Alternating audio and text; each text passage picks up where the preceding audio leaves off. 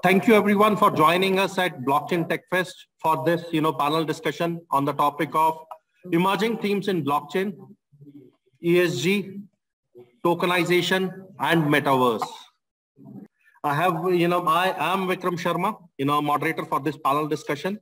And in my professional life, I lead, blockchain practice at HCL. And I'm also, a senior blockchain architect. I've been in industry for about more than 15 years now, and with blockchain for about 5 years. And I have a passion to use technology to solve business problems, and have been providing solution architecture, design, and technology roadmap for customer globally. I like to stay connected with the community, and so I'm part of Hyperledger India Chapter. So I lead event organizations and support that the community with meetup organizations as well. So I have with me 4 of the esteemed panelists, best in the industry that we could have, right? Each of them has such strong credentials that it would have taken me a complete hour if I were to do them justice, right? So please excuse me for that, and I'll just introduce them, and then probably they can introduce them themselves. I suppose I'll definitely miss out on some of those details. So I have with me, starting with Professor Sandeep Shukla. So Sandeep is, IEEE Fellow and ACM Distinguished Scientist. He is currently Professor of Computer Science and Engineering at IIT Kanpur, which he headed, during 2017 to 2020. Before joining IIT Kanpur, he was, a professor at Virginia Tech, USA. And he is currently Associate Director of ACM Transactions on Cyber Physical Systems and Journal of British Blockchain Association. Welcome, Professor Sandeep. So, so if you want to say a couple of words, and then I'll introduce the other panelists. If you want. Thank you for inviting me to the panel, and thank you for the introduction. I am running the National Blockchain Project funded by the National Cybersecurity Coordinator's Office since 2018. And we have developed a number of solutions which are actually deployed, like the land registry on blockchain in Karnataka, an e-procurement solution in Karnataka. We also have a self-sovereign identity blockchain, which is used for giving verifiable credentials. And mostly currently it is being used for providing degrees of IIT Kanpur, IIT Indore, IGNOU, AKTU, and yesterday the Police Academy and RRU. So we have been using Hyperledger through and through. So I'm a Hyperledger person. That's it. Yes, thank you, Professor Sandeep. So next we have with us Naresh Jain. He is co-founder at Snapper FutureTech with more than 3 decades of industry experience, with more than 2 decades of management and IT consulting. So Naresh is also a proud entrepreneur and investor in blockchain technology. And he has, multi-domain expertise and various accolades and certifications to his name. So welcome, Naresh. Couple of words from you. Thank you, Vikram, and thank you for inviting me for this as a panelist. I'll be glad to share whatever knowledge I have gathered in last 5.5 years. So currently, as a company, we are really doing a lot of innovative work. We are a Hyperledger certified service provider. And as such, we are working on multiple blockchain framework, but it's all across industry. Different kind of use cases and products and training, all of that. Thank you. Yes, welcome, Naresh. And then next we have with us Prasanna Lohar. So he is CEO at Blockstack and is practicing blockchain research, digital transformation, and innovation implementation. So he has a vision to make India a hub for blockchain and Web 3.0. He is also director at Association of Emerging Technologies in India. And previously he was also CIO for DCB Bank. Welcome, Prasanna, to the conversation. Couple of words from you.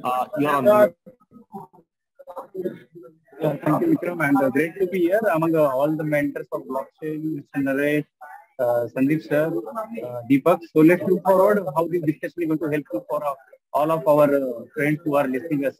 So thank you so much, Hyperledger India, for inviting me and all of our colleagues out here. So as you already introduced me, so thank you once again, and look forward for engaging this session with all of our mentors. Thank you. Yes, welcome, Prasanna. Next, we have, fourth panelist, last but not the least. So Deepak Ghadke. So he's co-founder at Stealth Blockchain Startup and co-founder at Master Mentors Advisory, Private Limited, a blockchain consulting and development company in partnership with Natsoft. He comes with 25 years of experience across industries. His passion for blockchain and its potential to change the business environment led him to, blockchain ecosystem. I'll let him introduce himself and, on the points that I might have missed. Thanks, Vikram. Thanks for inviting for this panel discussion. It's a great opportunity. I've been working and discussing a lot of use cases along with my mentor and panelist, Prasanna Lohar. We've been sharing a lot of knowledge across platforms, across use cases. And this is a fantastic platform to discuss the use cases where we are talking about CBDC, Web3 and Metaverse. As these are growing technologies and these are going to shape the business models and enterprise to scale up. And it is also putting India in a different league of players on the global ecosystem, especially the CBDC initiative where the government has started with RBI has already started the pilot. I think we are going to see an incredible growth in terms of CBDC implementation as well as G20 presidency, where we are currently hosting the G20 people who are based out of India now. And there are some good news which are coming through. Hopefully by end of this presidency, we will achieve a lot. And thanks a lot for that. Yes, welcome, Deepak. And in interest of time, I would get started with our, discussion.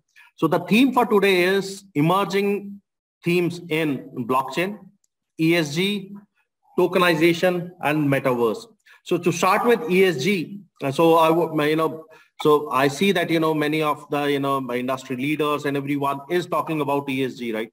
And so on observing, the blockchain happenings in business, so sustainability has become, a center point or a center focus for everyone.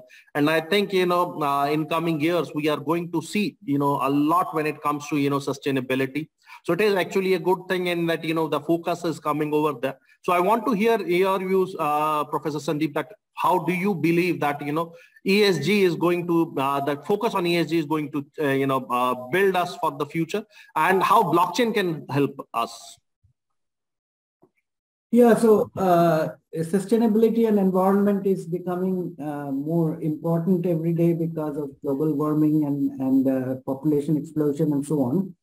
And there are certain things that various governments are bringing on. For example, carbon credit, they're talking about water saving.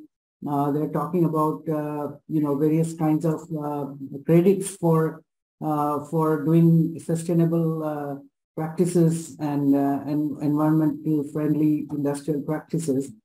So a few months ago, I was talking to a company that does sensors for water systems in the industry, and they have IoT-based sensors through which they actually meter the amount of water they actually use and save. And they actually were talking about using those IoTs to actually create a credit system for water saving practices over a blockchain. The reason why they wanted to use blockchain is because right now it is currently it is self-reporting system. Now the self-reporting system may or may not be trustworthy, and therefore if the IoT devices can directly put the data on the blockchain, and that data can be actually then used for analytics, then one can actually, the government as well as public in general can actually have a view on how the water sustainable practices of water usage, especially industries that are very intensive in water usage, can do that. Similarly, I know a number of companies that are using carbon credit system on blockchain. So I see that there is a movement for this environmental and sustainability practices to be transparent to common people and the government, so that the regulations are complied with as well as the reputation of the organizations can be actually put out to public in a very trustworthy manner. So I think there is a lot of scope of blockchain in this space, and there are a lot of movement in that direction, and I think more movements will come. So I think this is one of the good practices of blockchain, that I particularly feel very good about. Yes, so I couldn't agree more on that self-reporting will continue to pose challenges, and so IoT-based reporting is important, and use of blockchain for transparency is also very important at least in my view. And if I leave the the continent of Antarctica, I think in rest all of the continents I've been having conversations with customers or working on sustainability and ESG methods. So what are your thoughts when it Naresh, that should we look at IoT and blockchain, or IoT or blockchain is also an option? All right. First of all, let me start by saying IoT and blockchain definitely both are going to play a big role. No doubt about that. And because the major challenge what we are facing today, or we are going to face, because it just started, we are targeting 2050 for net zero carbon. For that, for decades, for centuries, in fact, in India, we have been collecting waste, right? And that process of recycling, it's already there. In global level, that process recently started.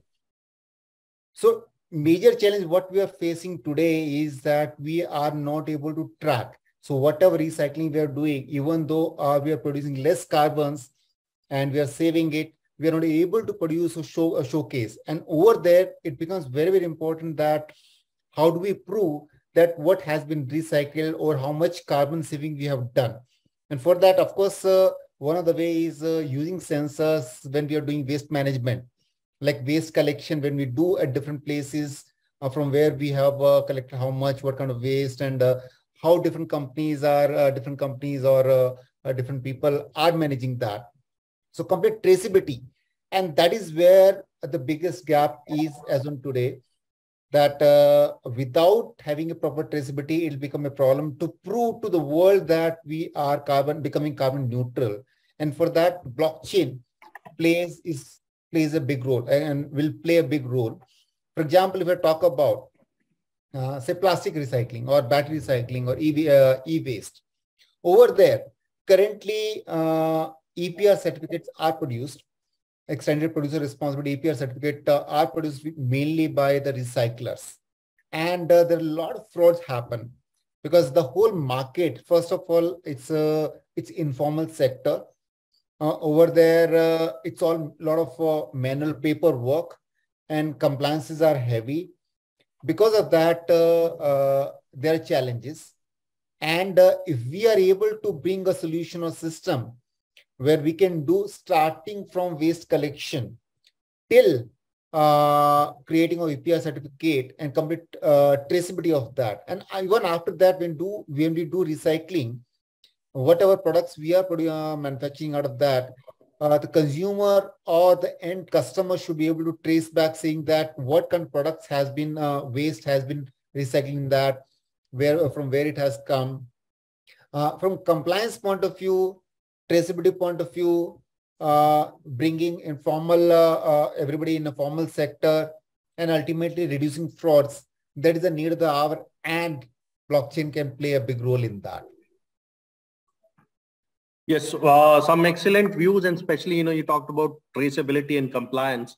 So if I talk about standardization, because if I look at ESG scores, there are so many different standards of how you report data and what you report that data into. How do you calculate your ESG score? That has also been, one of the things that, people have been talking about, that, there is no standardization across, right? Different entities or different organizations are reporting using different schema or different, method of calculation. So my question to you, Prasanna, is how do you believe that, we should be, working towards it? That, with so many different standards, accepted across, different geographies or, places. You're on mute, Prasanna. Yeah, I think, yeah. Am I audible? Yes. Yeah, I think very, very good question. And nothing works without right standards. It all research and aspiration towards much more needed innovations. Imagine we have a very good standards around security. We have a very, very good standards around data transformation on the internet. Likewise, ESG is a global agenda now. It has not remained a particular organization relevant agenda where governments are involved, public bodies are involved, and the whole aspiration today may not be that intent, but by the time we reach 2025 or 2030, the need of meeting SDG guidelines as well as the ESG pointers is going to be very, very critical and important. Today, there are some business model where countries and UNs and various government associations, even G20, it was being discussed, are driving it. And there are a lot of tech companies and startups are coming up with some kind of innovation which is being adopted by bodies of industries. Example, in Maharashtra, we had this water resource group who has come up with some guidelines for all the hotel industry to use recycled water. Now, although this guideline is there, how do you really go and measure and calibrate whether the particular hotel is utilizing the recycled water in the measured capacity at 10 o'clock today? So how do you bring on that stuff where technology can come play into role, where Naresh spoke about how do you have an accuracy of a data capturing and actual accuracy reporting out there to the government, so that the government, whenever want to audit and see against this particular ESG guidelines, whether the things are really going ahead adequately or not. I think those kind of stuff where we can really practice it now, but as far as the standards and the procedure are concerned, I think it is a long way. There has to be a lot of efforts has to be taken in that context. Certainly, as of now, much things are being explored. There are a lot of exchanges are coming, like carbon credit exchanges and so on. But as a standard, I think we have to really work closely with all the other governments, and I think this should become a right agenda ahead of adoption of many other areas. So I think, in a nutshell, we have to reach to that milestone to have a right set of processes and standards. But a lot of huge efforts are being taken by governments, relevant corporates, and startups or tech companies also participating. What we have seen 2 years before and today, many corporates are now coming and imparting a lot of contribution to the ESG implementation. So I think we need to be part of this and create a right set of standards and the processes so that it becomes win-win situation rather than an ultimate guideline for a corporate to have this whole particular practice the way we have various departments. So now, as of now, this responsibility is being taken care either by some of the CSR groups within a corporates or marketing guys to bring on. But I think ESG becomes agenda for every corporate. In a nutshell, every government out there, state or central, we need to have a standardization. Now, within India, there are some standards. There are some bodies who are coming up with some kind of standards. But the way we have a global standard is we have to reach that junction. But I think it's a continuous journey. We need to at least put more investment, more innovation, more research around these areas to bring what is that needed for the next steps. Yeah.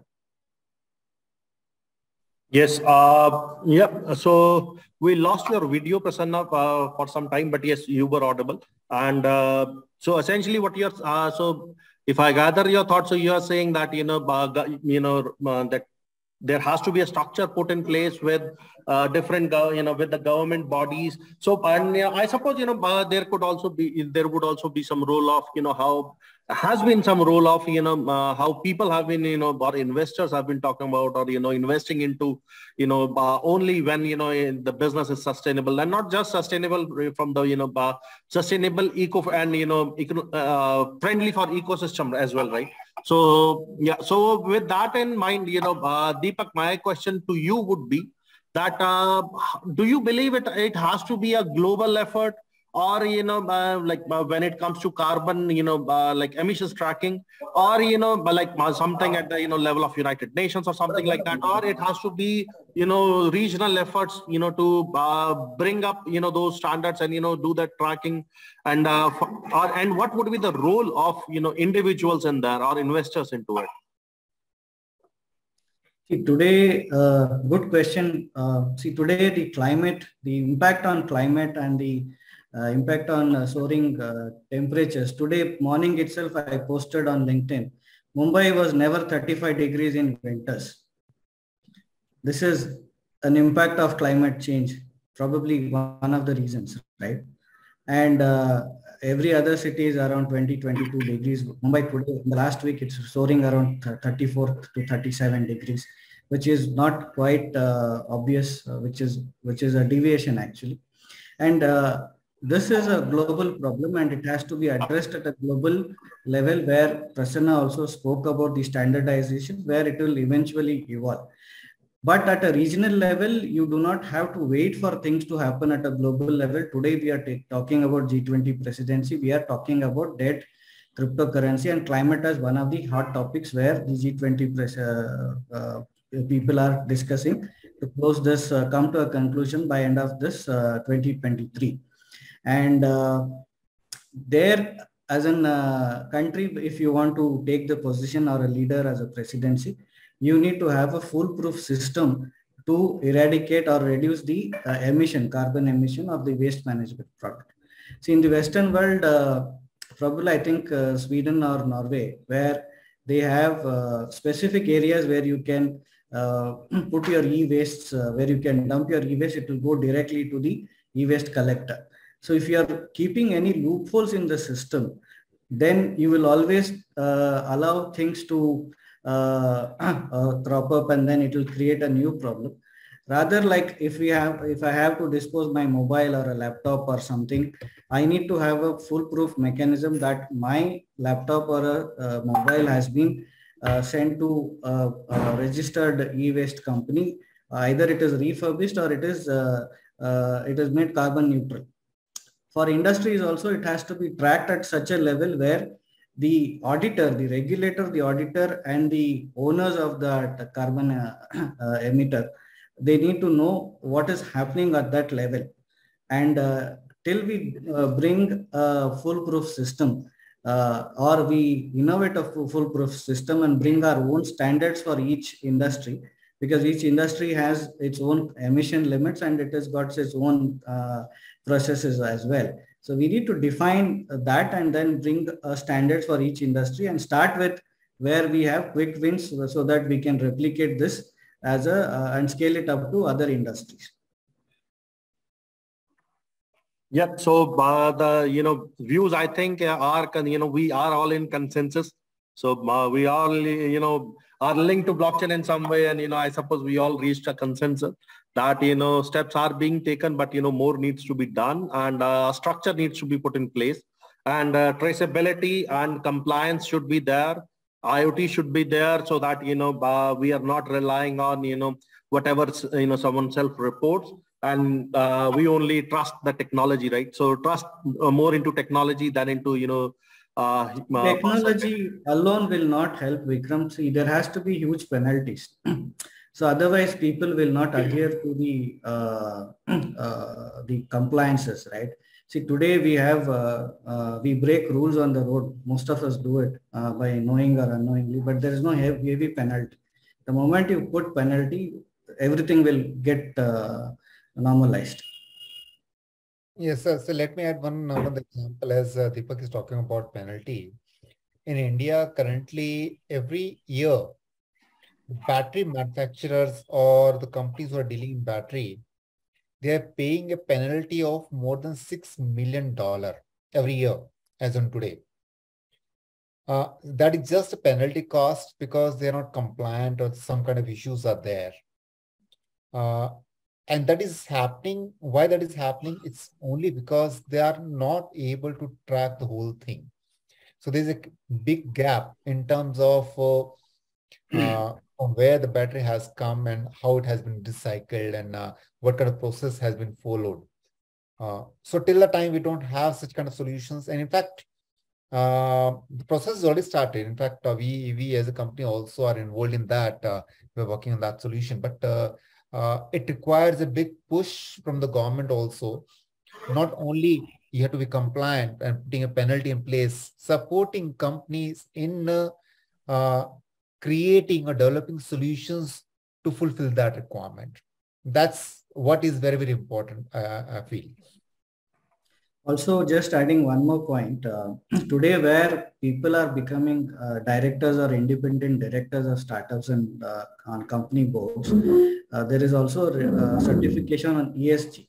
So while people are identifying the boards or independent directors, they should have somebody who's qualified independent director or director with an ESG certification so that they can guide them on this ESG standards and how to follow these compliances and processes. Yep. So some excellent thoughts. So I think, we can spend, a good amount of time on this, topic, and, there would be, so many inputs that I think we all have. But I'll, try to move on to the next topic that we have is tokenization. And when I say tokenization, all the, lights, all the bulbs, start, blowing because of the NFTs, right? So most people are relating, tokenization with NFTs because that's how, it has been commercialized, right? So that one part is there. And, many of them are buying NFTs for the sake of buying it. And also, but yes, so it does give us, good repo blockchain, at least it familiarizes people with blockchain, but it does set some, expectations as well. And when something goes wrong with crypto, blockchain also takes the, blame as well, right? So I want with that, Professor Sandeep, my question to you is that we have, UPI, we have digital rupee. So how do you believe that, our digital rupee is will add value, and what is the role that blockchain is going to play in in central bank digital currency for? Right.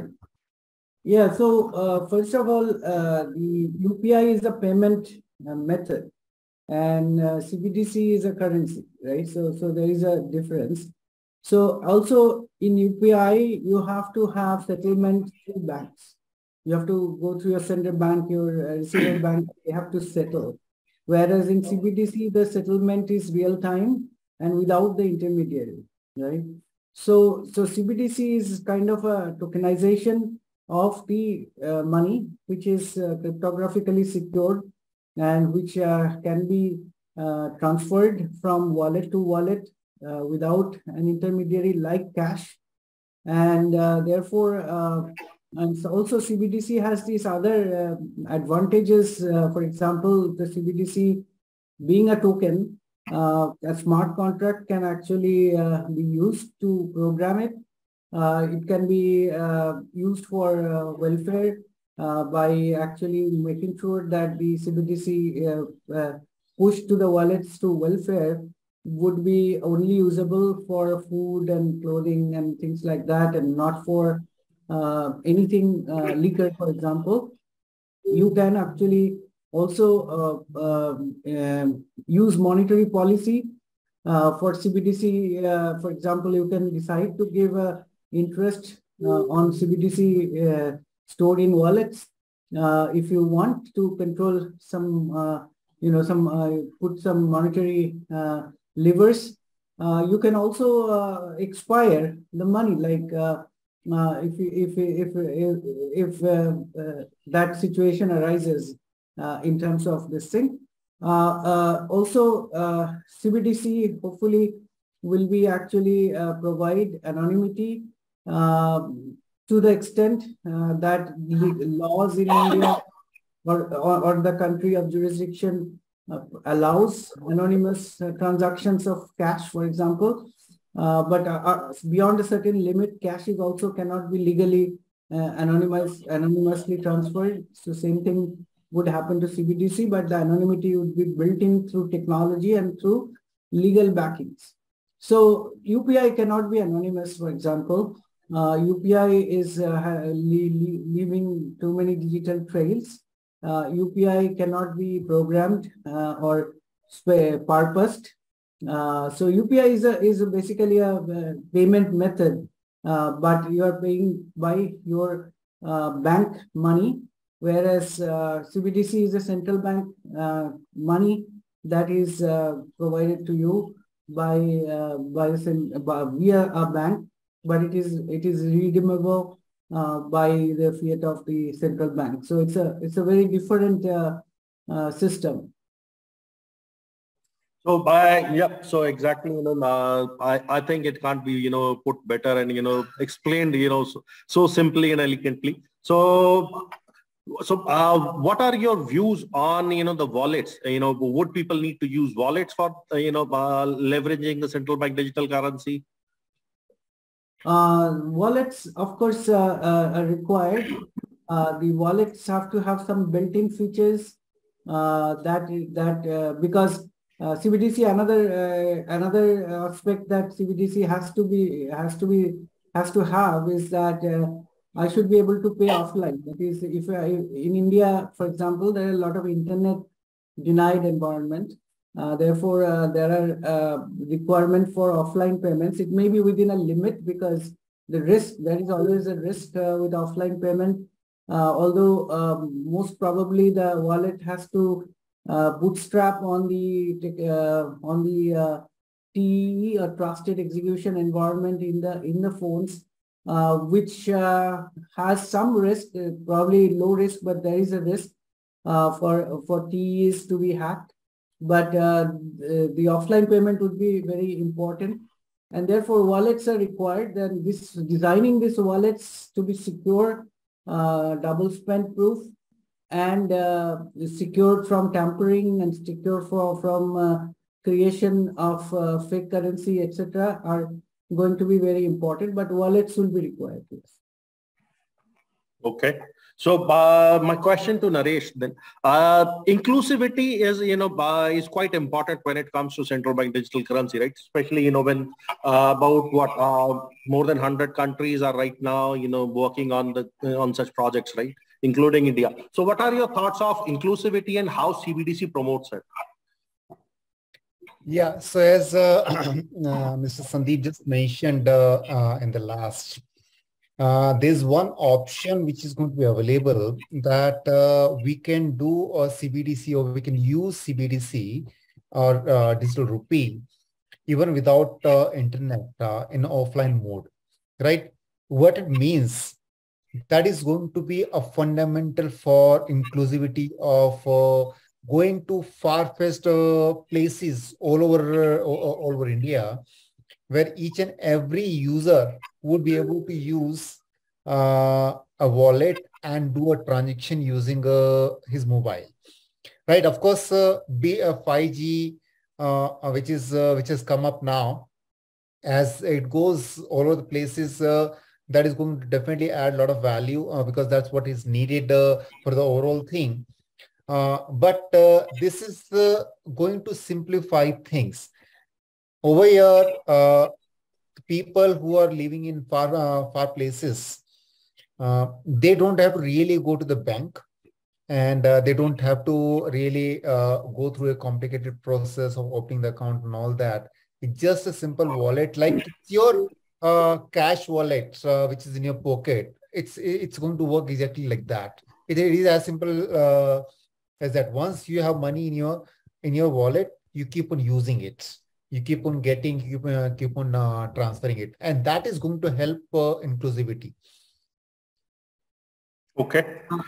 One point I want to make quickly is that there is a catch there, that for a wallet to be able to be allowed to do offline transfer, it has to be the mobile has to have a trusted execution environment. And in India, there are people who are still using Android 3 and Android 4 phones.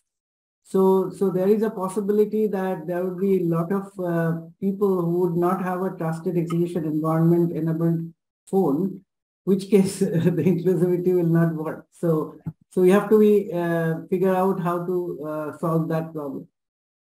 Yeah, yes, you're right. There are going to be a lot of challenges. Yes, you're right. Yeah, so infrastructure, that means infrastructure, and how easy it is for people to acquire that infrastructure is important. So my question over to Prasanna is, do you believe there are certain steps that needs to be taken in that regard to make that central bank digital currencies available, and should there be a mechanism to actually interoperate, right? So interoperability is another, big theme, right? So I'll just introduce it. So should there be a way to interoperate and have your crypto assets and your central bank digital currency managed in a, in a single interface?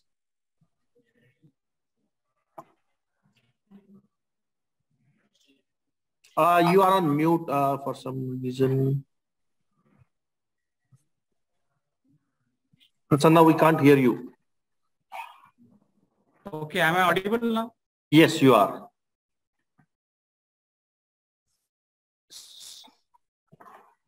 Yeah, so I think what I was saying, I think it's a very good question you have spoke about. But I think there are lots of things are going to happen as far as a journey of CBDC is concerned. I think it is just the beginning of something big which is going to for all of us, right? CBDC is a currency and it's a digital currency. It speaks a lot about difference between UPI and CBDC, and Sandeep sir has mentioned it very well. As far as the infrastructure is concerned, imagine UPI took to build at least 6 to 7 years, since we had a very good railroad built by NPCI, so-called IMPS already. And on top of that, we started building UPI. And to begin with, it was a part of RBI's vision statement, and the actual building has started in 2015, and we launched in 11. It took to really build a better use cases on UPI with the Phone Pay, Google Pay, and coming into, they are giving a lot of traction for as far as this is concerned. And the overall infrastructure, typically it has a wallet followed by it has to have some centralized ledger system backed by a central bank, which is already there in many countries. But in between, right, how we have to create a decentralization, or how we should have a better security aspect. And you spoke a lot about how interoperability we bring on. So I think there are 4 steps to build any CBDC. How well-versed monetary policies which we have. So typically India, like a country, we are very strong at monetary policies. So the challenges which faced by some countries on a monetary policy, we will not suffer. But then next level, whether it is a decentralization or centralization. So moreover, the decision is already taken, or we could see that it will be a decentralized mechanism backed by some enterprise blockchain. That's what we look at it. And the way how other countries like China or Cambodia have taken a leap with some of those well-known blockchain platforms. So similarly, we will also build on the story for us. But although our aspirations will be different, our population, the adoption curve, which we are looking at, not for only payment, because UPI and the relevant railroads are only for payment. But CBDC today, it will go beyond RBI, where we will see how insurance and wealth also will interact. So I think the scalability is going to be very, very important aspect around at the end of the day, because CBDC is not only for a user experience on the wallet side, which is being already solved with the help of a UPI kind of ecosystem on smartphones. But when you talk about offline on feature phones, or some momentum where we, I think Deepak spoke about financial inclusion. It's a global financial inclusion agenda. So how my CBDC should talk with some other CBDC of other country. So can we not have some interoperability standards, which is going to be very, very important, where BIS comes into the picture, banking international settlement, or notifications or guidelines by IMF keeps on talking. If you are creating CBDC at a country level, always talk to some other country on a monetary standards as well as the technological standards. So I think there are a lot of ways wherein we could see some experiments like M-Bridge or Project Helvetica, where countries like Sweden, Switzerland, or Singapore are taking part and doing that kind of a research around this. But typically today, even if you talk about adoption of a CBDCs in a prominent countries, some 10, 12 countries are live. So it is not more than 2 to 3%. Or even you talk about Cambodia, adoption is as a download has done it for 50% of population, but yet to do for an actual adoption. So it's an appeal for RBI also when they are talking about CBDC in a form of a RBI's concept note, it should cover more of a adoption curve also, apart from the learnings which we will see in a retail CBDC or wholesale CBDC over a period of 2 to 3 months, where we will see the scalability or a security part of a learning on a blockchain network. But we need to see how at the end of the day, all reconciliation of all transactions done on today should be nullified at a zero. That is the ultimate aim of a CBDCs. It's not only to bring a financial inclusion, or it's not only to bring some kind of a one wallet for a better customer experience, but at the end of the day, how do we nullify all those operations which we are doing since so many years on current payment ecosystems? Like it takes T+1 or sometimes T+2 and a lot of manual efforts to do that reconciliation settlement, which will be do away with the CBDCs. So it's a larger game. I think we keep announcing POCs, pilots. It's a good for that larger game, but ultimately it's very, very important. How do you have a right infrastructure and interoperable infrastructure which can work from one country to another country? And moreover, it should onboard not only current payment railroads, but eventually the way we have seen insurance was not there, right? Digital insurance or wealth was not there in 90s or 2000. So all of a sudden with digital adoption, there are a lot of instruments are coming in our life. Now UPI, account aggregator, and many more ecosystems are coming, but CBDC coming in, it will open up multiple business models, right? And so how do you have a appetite for those many transactions when today UPI can handle some thousands of TPS or 5,000 to 20,000 of TPS? This will go over 70,000 TPS in current capacity. Now, what we are building today as a CBDC, it should remain at least for the next 5 to 10 years. So we need to see the curve of adoption of a right platforms based on cloud, or we need to see if it is a blockchain also, how it will really take care of a reconciliation part on the same day, so that equation remains at least on the same day we are going to reconcile all the India transaction in an Indian context.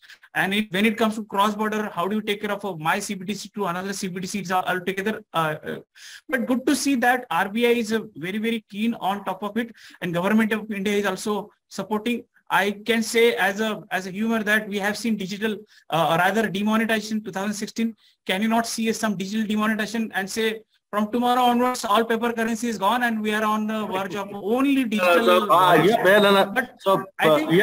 understand. So we have seen. Yeah. So I understand that part. Of course, there are so many thanks to it. So I'll, in the interest of time, sorry, Prasanna, in the interest of time, I'll move on to Deepak for his remarks on CBDC before, we conclude this session. So we are, actually, running a bit late. So Deepak, your remarks on, how CBDC can help, and or if you want to talk about Metaverse, right? So that was our, third theme. And, I see Metaverse as a, channel application or extension of existing channels of how you interact with, customers. So, so how do you see Metaverse and CBDC playing together? I think that would be, a hell of a, question to answer. See, I will first finish a couple of points on the CBDC part. I think the esteemed panel has already spoken about infrastructure. Like Prasanna said, CBDC, it's a very early stage. We've still not gone production. It is still in pilot. And there are other countries where they have already moved to production. There is a lot of learning which we are going to carry through these 10, 11 countries. And there is a lot of opportunities where the fiat currency was not able to solve. The CBDC is going to solve, because the traceability of the currency itself is going to solve a lot of problems. And there is a lot of NPA issues with the microfinancing and banks and lending ecosystem, which can be traced and which can be transparent, and it can reduce NPAs. In case of farmers, when the microfinancing is happening, they take the loan for farming, but they spend it for wedding. So there are a lot of things which can be controlled, and we can build the ecosystem there.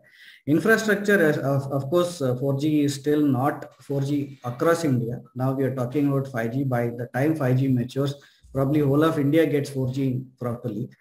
And there are freebies where governments are issuing. Maybe some governments will come and issue smartphones to their electoral agenda manifesto. We'll stay away from the politics and electoral of it. So See, there are CBDC is going to change the game for the exchange itself, for the purpose where fiat currency is being used, and it is going to solve a lot of infrastructure issues as well, because since it is digital and it's a lot of education needs to happen at the deep roots of the corners of the country. But the adoption with post-COVID has happened faster than any other country. I don't see any challenge in India for adoption of digital currency. We have been living with multiple currencies in the past history, where we had more currencies than any other country itself.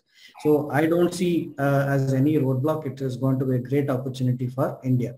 Where India needs to now step up the whole process is to CBDC diplomacy. Like we had a vaccine diplomacy, we need to extend this technology and experience to poor countries and developing countries, where you can actually get through the internationalization of the CBDC faster than what we are expecting. So that is one thing which the government would have.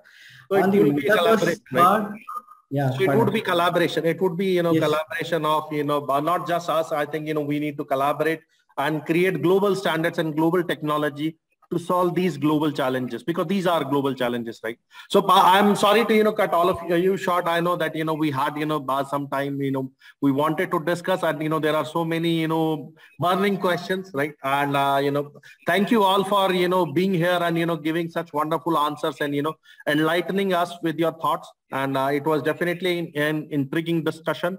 I hope everyone enjoyed that session. So we were live at 3 locations: Noida, Bangalore, and Thiruvananthapuram, in addition to our virtual audience.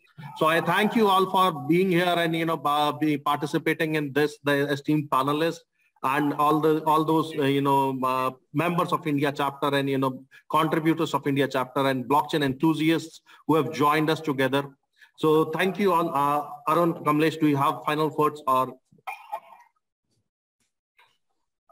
I think we can close it, and we can continue our. Thank you, everyone. Next step.